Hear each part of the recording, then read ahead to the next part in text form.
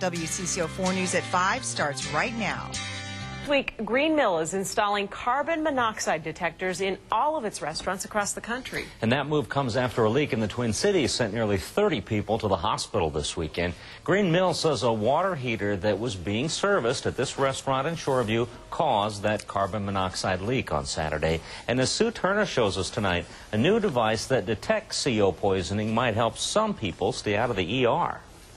Firefighters keep fighting fires if they don't look like they've been affected by carbon monoxide. The Rainbow Rad57 made by Masimo will let them know for sure.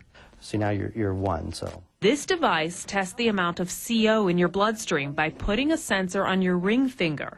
In fewer than 30 seconds, infrared light produces a number. 1 to 3 is normal, 5 to 10 means treatment is needed.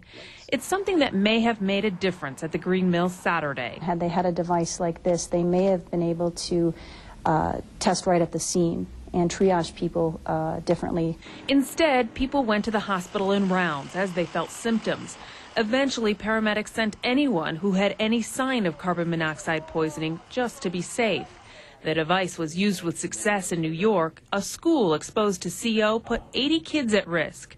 Instead of monopolizing the ER, the Rad57 determined only one student needed to be treated at the hospital. Anything that's non-invasive and that can cause less pain to someone is an ideal tool. As a nurse, Heidi Heisler says she sees the Rad57 becoming a standard for every ambulance.